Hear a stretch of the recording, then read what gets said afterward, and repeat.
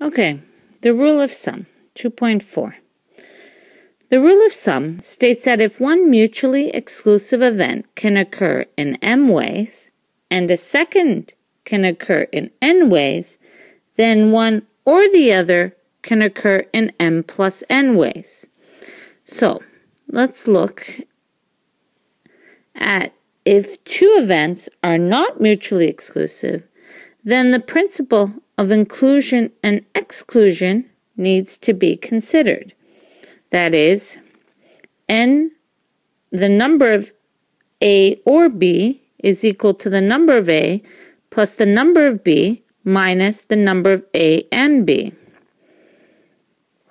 Now, sometimes, to reduce calculations, consider using the indirect method, which involves subtracting the unwanted event from the total number of outcomes in the sample space. So, for example, if I want a certain number of a certain event, I take the number in the sample space and I subtract it from the number of the okay, so one more time. The number of a certain sample is equal to the number of a certain outcome or event is equal to the number of the sample space minus the number of the complement. And we'll see examples of this so that you can understand that sometimes it's actually easier to use this than it is to calculate the information. So let's look at the first example. At an international conference, either 7, 8, or 9 countries may attend. And how many different arrangements could the countries' flags be flown? Well, we know that if 7 countries attend, you can have 7 factorial positions. We know that if 8 countries attend, it will be 8 factorial. And 9 countries attend, it's 9 factorial. So really what we have here is we have basically m plus n ways. So we have the number of events of A plus the number of events of B, and we add them together. Now, we also have to, so when we calculate 7 factorial plus 8 factorial plus 9 factorial, we have 408,240 different ways we could fly the flags. Now remember, it's 7, 8, or 9, and none of them have a repeat of each other. For example, if 7 countries attend, we will not have 8 countries. And if 8 countries attend, we will not have 9. So we don't have to worry about this part of the exclusion. We're actually doing an example of where it's mutually exclusive. So it's m plus n ways. All right, let's look at another example. Example 2. 3 players each cut 1 card from a standard deck.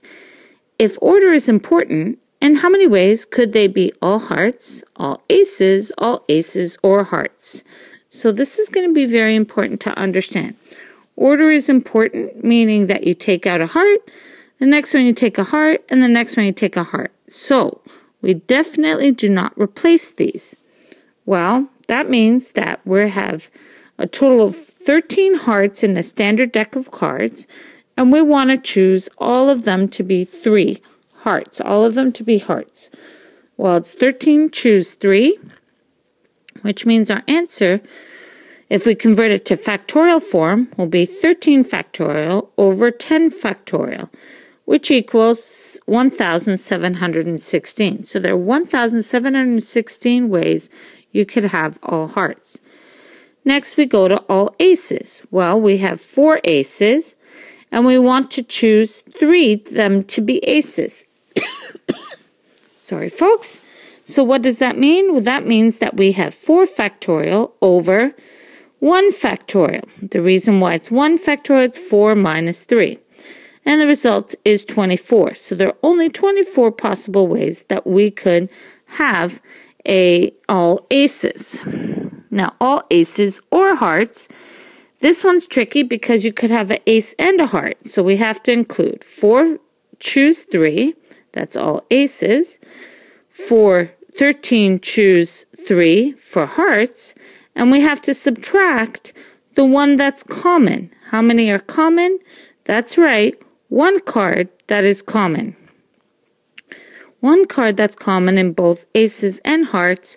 So if you really wanted to call it, it would be 1 factorial of 1p1. 1 choose 1. And the answer to this is going to be 1,739 possible ways we could have all aces or hearts. Okay, next example. Example 3. The 10 members of a basketball team are lining up for their medals after a tournament. In how many ways can this be done? If there is no restriction, if the captain and assistant must be together, and finally, if the captain and assistant captain must not be together. So, we have 3 cases of where we have to understand. So, there's no restrictions, means we're looking at example of where there's 10 factorial ways of putting people in a line to get their medals. Because of that, we have 3628800, 3,628,800 possible ways.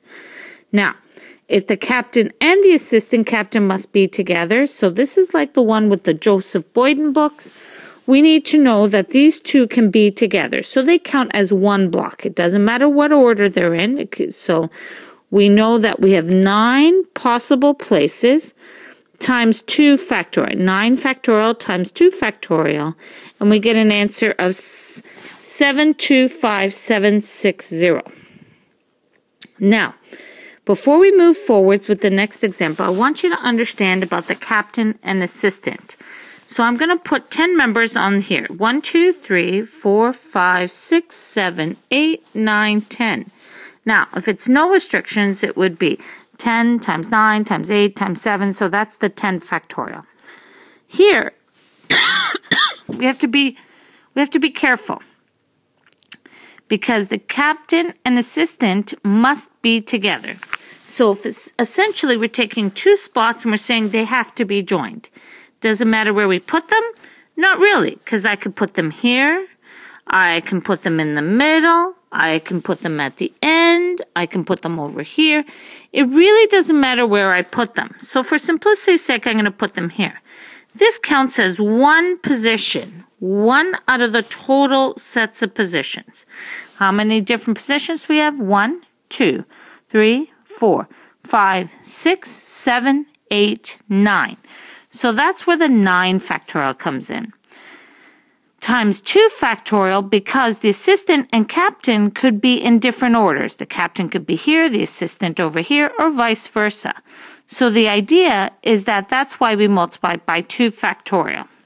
Now, let's erase that and look at the last one, Part C.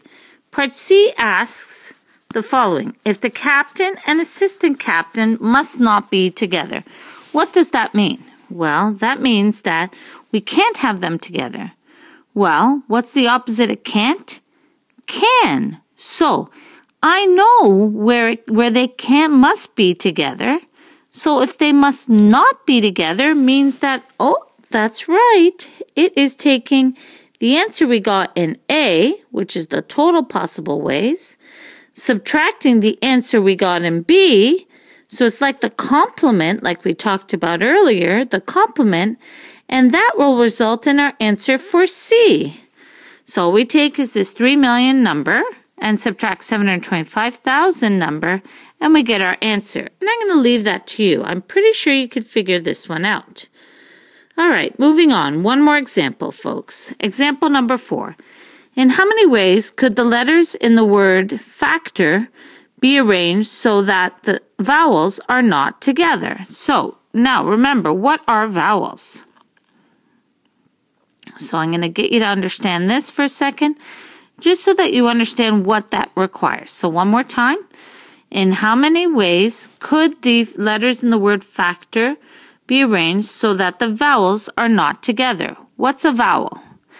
Okay, hopefully you're thinking A, E, I, O, U. There are 2 vowels right here, at A and at O. All right, so we know the word factor has 6 spots. Any one of those spots could be filled by a letter. F-A-C-T-O-R, F-A-C-T, whatever we fill here, we can't fill in the other slots. But especially, we can't have 2 vowels together. So essentially, it's like grabbing 2 of them and say, okay, you guys cannot be together. Well, if you can't be together, what that means is we could calculate the complement, and then once we calculate the complement, it will give us when they can't be together. So the complement of can't is can, so must be together. Well, in this case, to be must be together, there is 1, 2, 3, 4, 5 positions, 5. So 6 factorial is what we start with. That's the total number of letters. Minus 5 factorial. All right. And we minus 5 factorial times 2 factorial.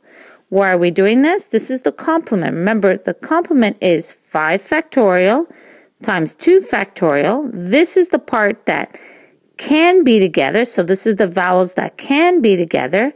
And we subtract it from the no restrictions one, which is 6 factorial. And that will give us how many possible ways factor can be rearranged so that the vowels are not together. And that is 480 different ways they can be rearranged so that the vowels are not together. All right, folks, that's the end of that video. Have a numerical day.